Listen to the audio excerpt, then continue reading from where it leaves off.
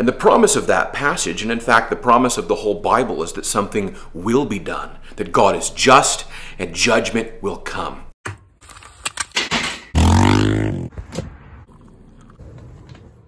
Shortly after Oliver Anthony rocketed to international fame, thousands turned out to see him play a live show. And here, once again, he made news, this time by reading a passage from the Bible, specifically Psalm 37. The wicked plot against the righteous and gnash their teeth at them, but the Lord laughs at the wicked, for he knows their day is coming. The wicked draw the sword and bend the bow, to bring down the poor and needy, to slay those whose ways are upright. But their swords will pierce their own hearts, and their bows will be broken. Better the little that have righteousness than the wealth of many wicked. For the power of the wicked will be broken, but the Lord upholds the righteous. The blameless spend their days under the Lord's care, and their inheritance will endure forever. In times of disaster they will not wither. In days of famine they will have plenty. But the wicked will perish. Though the Lord's enemies are like the flowers of the field, they will be consumed, and they will go up in smoke.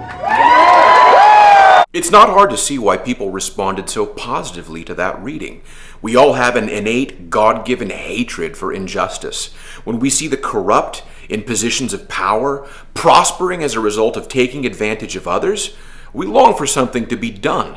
And the promise of that passage, and in fact the promise of the whole Bible, is that something will be done, that God is just and judgment will come.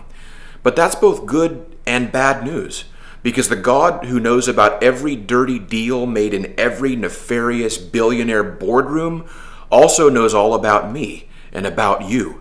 And the Bible that so clearly promises justice for the powerful is equally clear that all of us are sinners, that we all fall short of God's glory, and that each of us will stand before that perfectly just judge. And this is where the good news of the gospel comes in, because left to ourselves, we're hopeless, we're doomed. But the point of the Bible is that God has not left us to ourselves.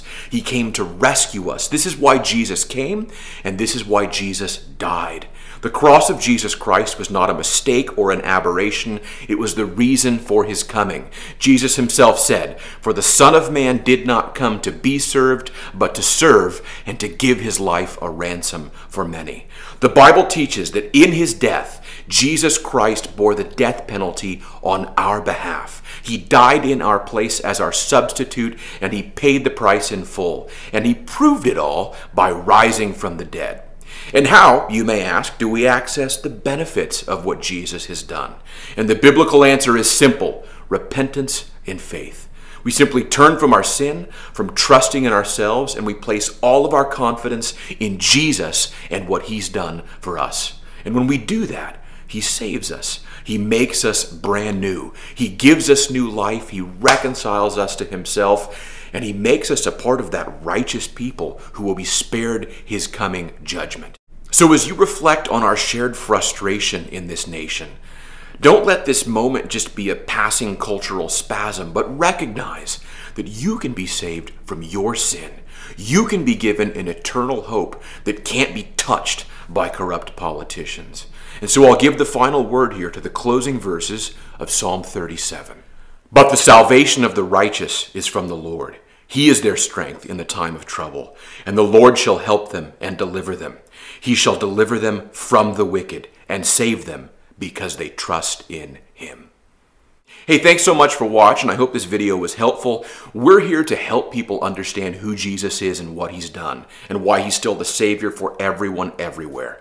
If we can help you understand the gospel, if you have questions, please don't hesitate to reach out. We're here to serve you. God bless.